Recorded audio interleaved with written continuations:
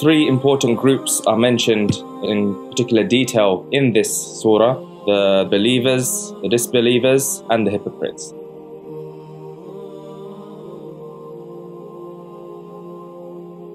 There's many lessons to be gained from the descriptions and certain traits that they have, which we can inshallah understand so that we adopt the traits that are related to the believers and that we stay far away from those traits which are related to the hypocrites and also the disbelievers.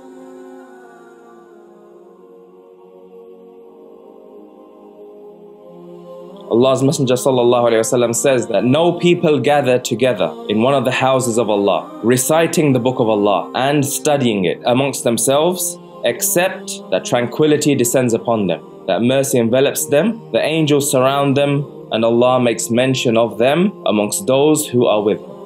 Subhanallah. What an amazing reward for a simple action.